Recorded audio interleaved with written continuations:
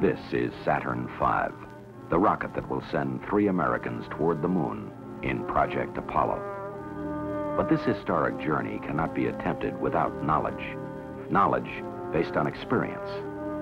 For the United States, experience came by seeking answers to certain basic questions. Could a human being withstand an 8-day flight to the moon and back? Could a man control the movements of his spacecraft, rendezvous and dock with another vehicle orbiting the moon? Could he leave the protective cover of his spacecraft and perform useful work in space? Could he function effectively as an experimenter and use spaceflight to advance human knowledge? Could the Apollo spacecraft be guided and controlled during re-entry into the Earth's atmosphere so it could make precision landings any place on Earth?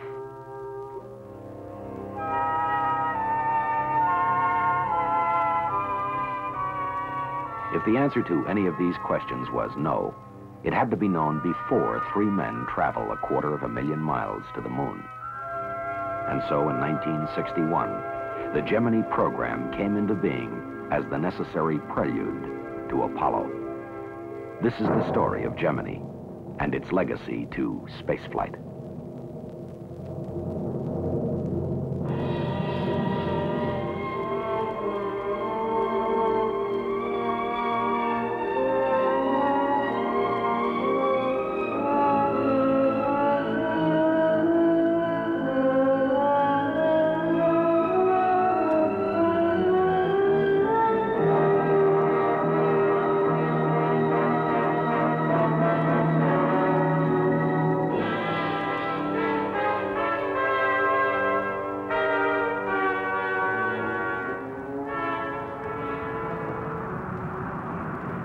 On Gemini, training began on Earth and in the atmosphere.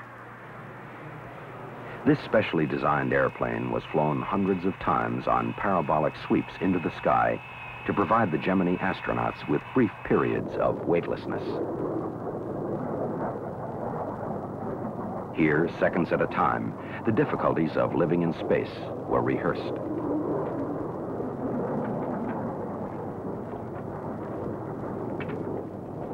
Working under zero gravity, the Gemini astronauts gained experience with the equipment and techniques they would soon take into space. It took hours of training under these rigorous conditions to develop the confidence needed for operating in the space environment.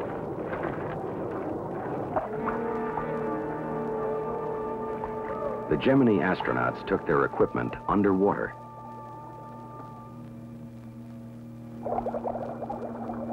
Balanced between sinking and rising, they learned to pace themselves as they performed tasks in a condition that simulated longer periods of weightlessness.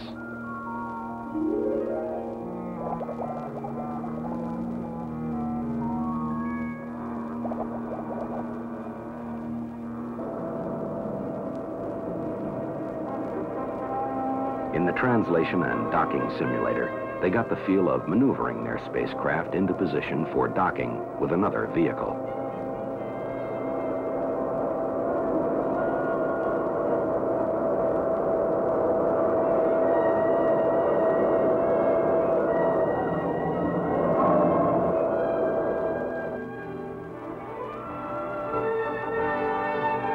In the Gemini mission simulator, they flew entire missions without leaving the ground. Here, they learned to react quickly and correctly to problems fed to them through computers.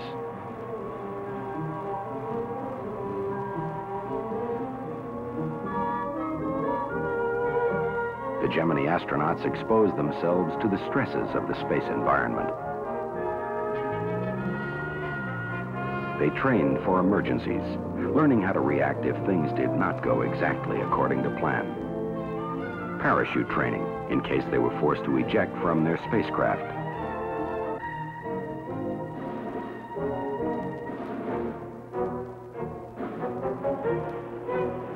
Water survival for landings in the ocean.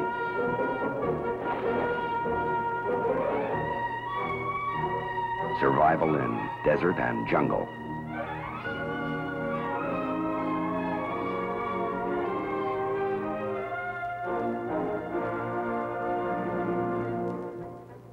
But ultimately, there was no substitute for being there.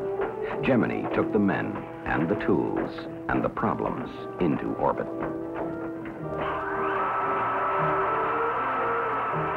In the 18 months between March 1965 and November 1966, 10 manned missions were launched from Cape Kennedy. 16 astronauts journeyed to their spacecraft on Launch Pad 19.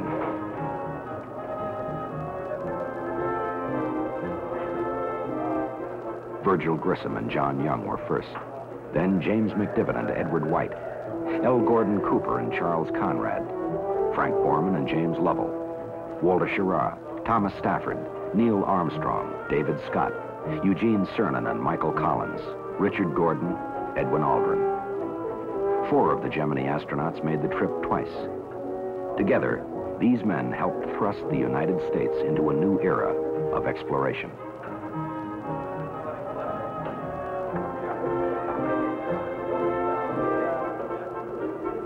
Gemini was a single concept with a number of assignments. It was, in a sense, one launch, one flight, one recovery.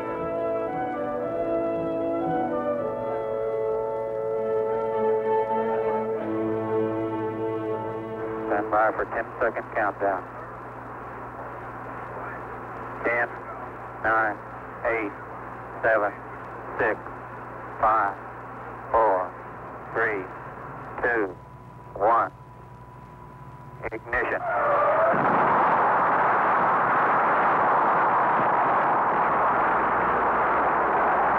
Liftoff.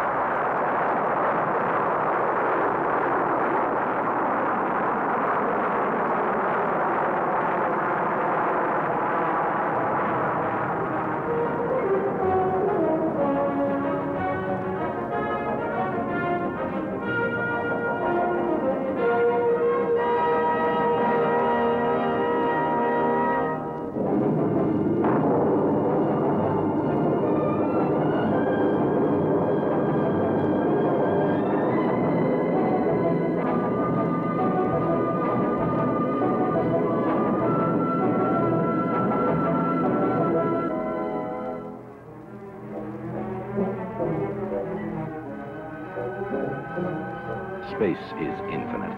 It yields slowly to exploration. In their voyages into this environment, the Gemini astronauts logged more than 1,940 man-hours of flight. Hurtling through space at 5 miles a second, they circled the Earth 600 times. In their 40 Earth days in space, they witnessed, as few men have, hundreds of sunsets on the changing horizons of our planet.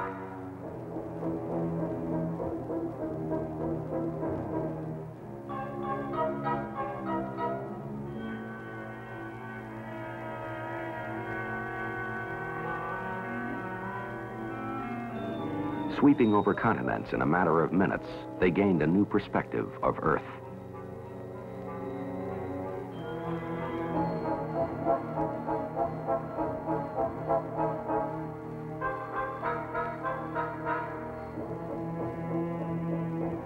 For Gemini, equipment and techniques were developed that enabled astronauts for the first time to maneuver their spacecraft, to change their orbit, to accelerate to new heights.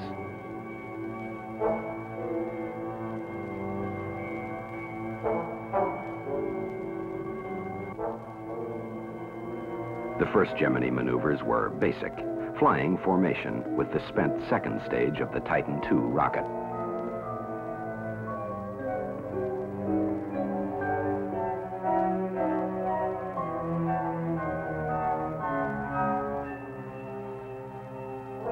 Then a more difficult step, rendezvous, finding and approaching another craft in space. Okay, Gemini 6, ready to copy. Okay, P8, 06, 3500. Pass at Hawaii, Rev 4. The first target for rendezvous was another manned spacecraft. Gemini 6 approached within 1 foot of Gemini 7. Rendezvous, a major landmark in the history of manned flight. Aboard Gemini 7, astronaut Borman prepares to take motion pictures of Gemini 6 as the two spacecraft begin their station-keeping exercise. And we have LOS also, both vehicles at Hawaii.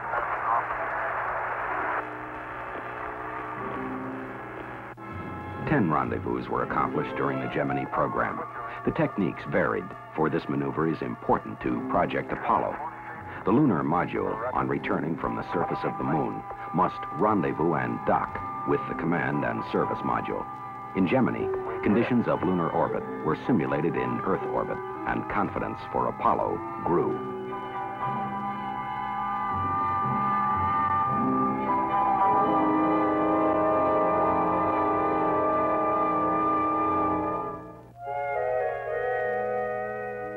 On 4 of the Gemini missions, the rendezvous target was the Agena space vehicle.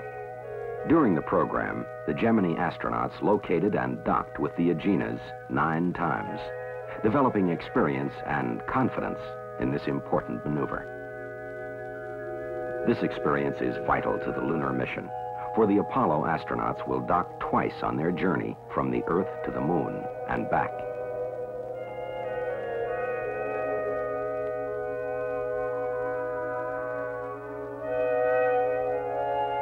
As the spacecraft moved in, docking lights aboard the vehicle helped guide the pilot during the final stages of the maneuver. Okay, Gemini 8, it looks good here from the ground. We're showing tone rigid. Everything looks good from the docking. Okay, we're going to cycle our stop arm switch now. Roger. For flight, we are down. But not everything always went according to plan. On Gemini 8, a thruster failed, causing excessive yaw and roll. Unable to find the source of trouble, Command Pilot Armstrong undocked.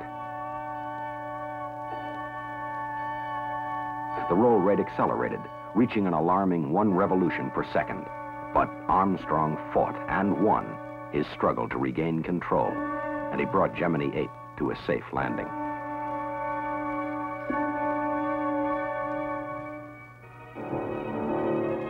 On Gemini 9, when an Atlas rocket failed to place the Agena into orbit, a substitute docking target was launched.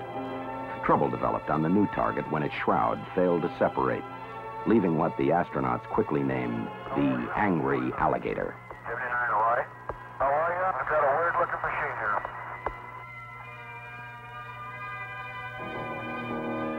Although the docking maneuver had to be canceled, the flight plan was revised so the astronauts could go on to practice rendezvous 2 more times, developing faith in their ability to cope with adversity and to learn from the unexpected. Alligator's jaw is open at about 25 to 30 degrees, and both the piston springs looks like are fully extended.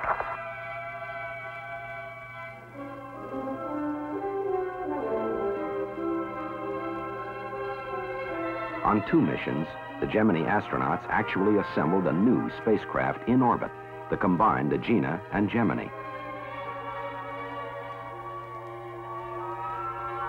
After docking, they commanded the Agena to restart its own rocket engine.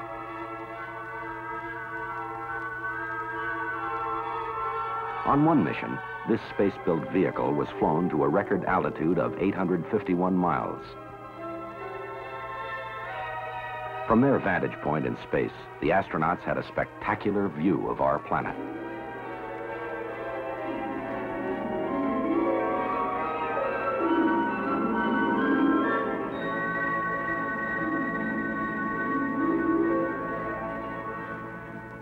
Although flight experience was the primary objective of Gemini, the program offered a unique space laboratory to science, medicine, and technology.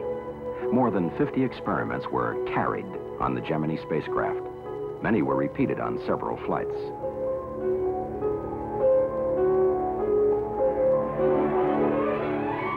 One experiment was photography of the Earth. Vast areas never seen by man in their entirety were studied.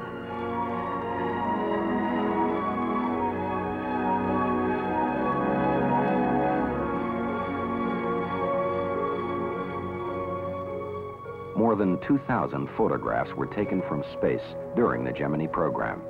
These pictures are being used to correct maps and to provide oceanographers, geologists, and geographers with new information about the Earth.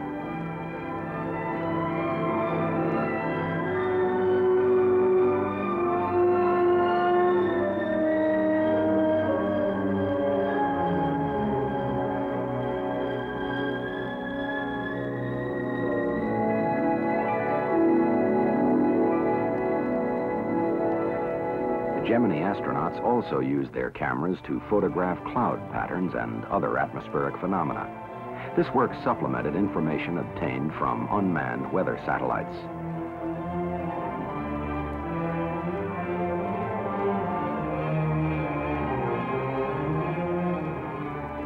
Hundreds of high-resolution photographs were made to provide new knowledge about the weather of the world.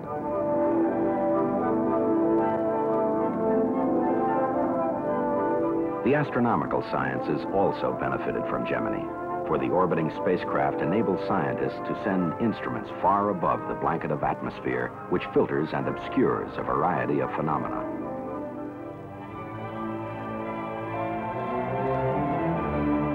On Gemini 12, an eclipse of the sun was photographed for the first time from space. The results of scientific research conducted on Gemini have been made available to the world, not only helping to advance man's knowledge, but promoting a greater measure of understanding among nations.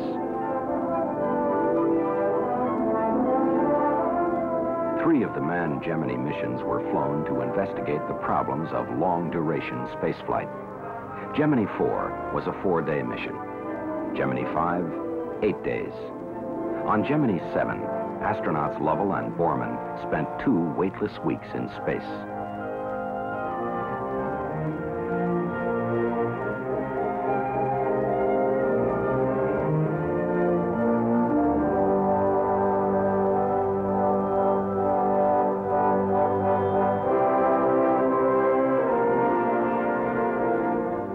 These flights confirmed the endurance of man and his new spacecraft systems.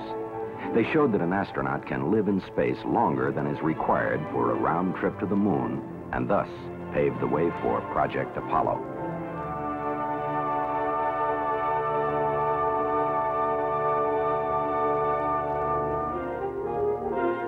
Using the Aegina space vehicle, the astronauts also experimented with a new technique for holding their spacecraft's attitude fixed with respect to the Earth. Normally, this requires the continuous use of fuel. Aegena's just about horizontal with us right now, and what we're going to do is put in a very small thrust. But on 2 missions, a Dacron tether was attached between the spacecraft and the Aegina.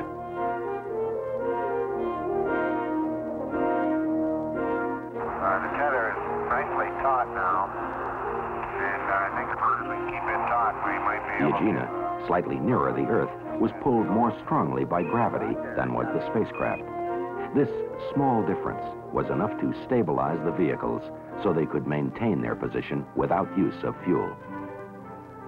This technique has important implications for future space missions.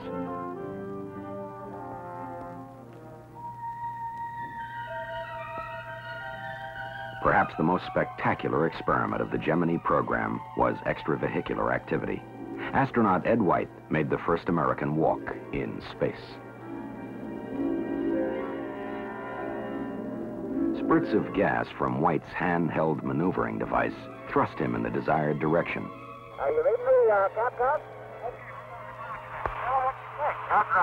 The floating object in the foreground is the astronaut's overglove, left behind in the spacecraft. I've exhausted the fuel now, but I was able to maneuver myself outside of the spacecraft back.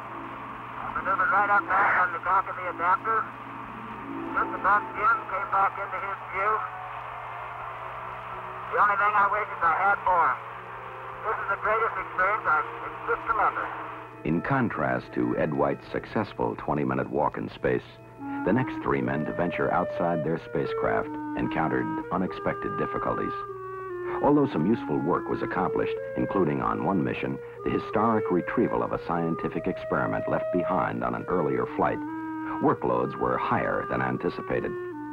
The astronauts had trouble stabilizing themselves outside the spacecraft.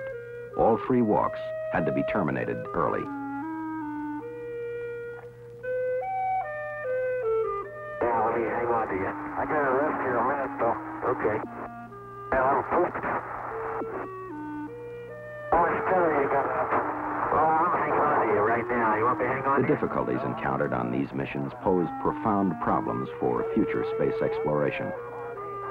I'm hanging on to you right now. Tight. Don't have any help. Well, let's go get that tether. Let me have some tether out. Oh, okay. I'm ready to let you go.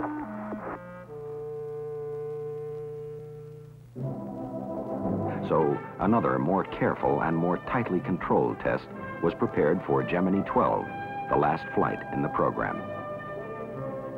Prior to this flight, astronaut Aldrin trained intensively underwater, pacing himself for his work in space. Okay, good. All right, let me open it.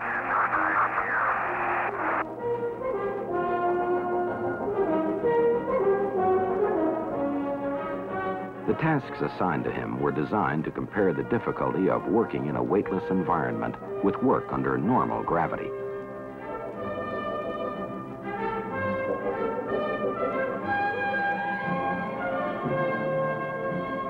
On Gemini 12, the problem of excess workload was overcome by frequent rest periods and the use of improved body positioning restraints, such as waist tethers, handholds, and foot restraints.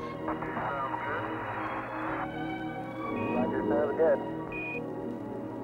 I'm going to take the Velcro off. Extravehicular activity has important applications to the lunar mission. Apollo astronauts will leave their vehicle and install scientific equipment and collect samples on the surface of the moon. This requires experience working in pressure suits and performing tasks in the near vacuum of space.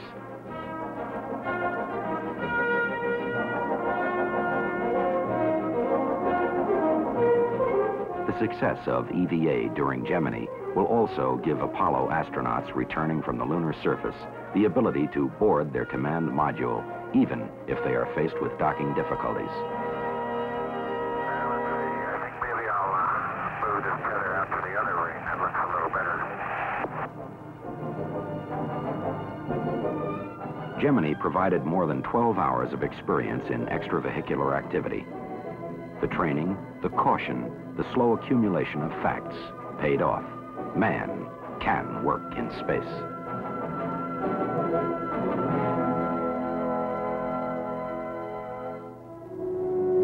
On all Gemini missions, a major objective was to develop re-entry flight path and landing control, so the spacecraft could land at a specific place on Earth. This required the development of new techniques for guiding and controlling the re-entry of the spacecraft. This is the view from the spacecraft window as Gemini re-entered the Earth's atmosphere. Glowing particles boiled off the protective heat shield to leave an incandescent wake.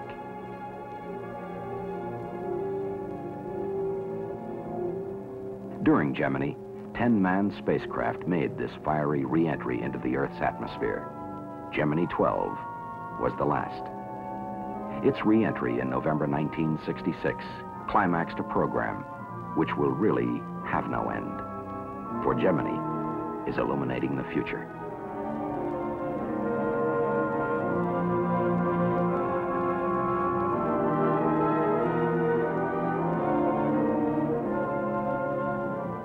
Of first importance is the fact that Gemini sent more men into space and kept them there longer. Gemini multiplied American manned spaceflight experience 37 times. There it is. Hey. Nice to see it. we've got you on the boob tube. You look good. Gemini, an open program, helped further promote international cooperation in space. People in other nations not only witnessed Gemini as it happened, but also helped accomplish the program's objectives, showing again the necessity for international cooperation in the peaceful exploration of space.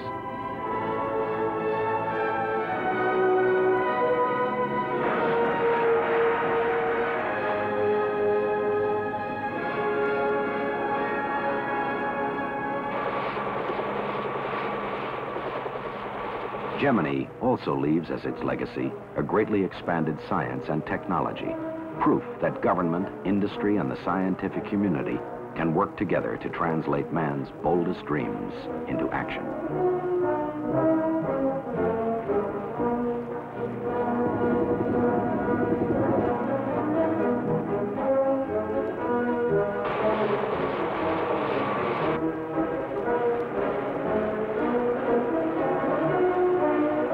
In the front ranks of the bearers of Gemini's legacy are the astronauts themselves.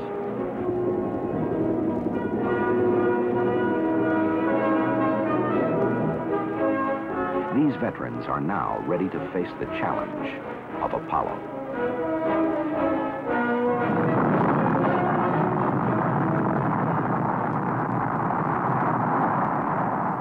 Apollo, with its new questions, new problems, and longer, more difficult voyages. But after Gemini, one question no longer need be asked. Now, we know it can be done.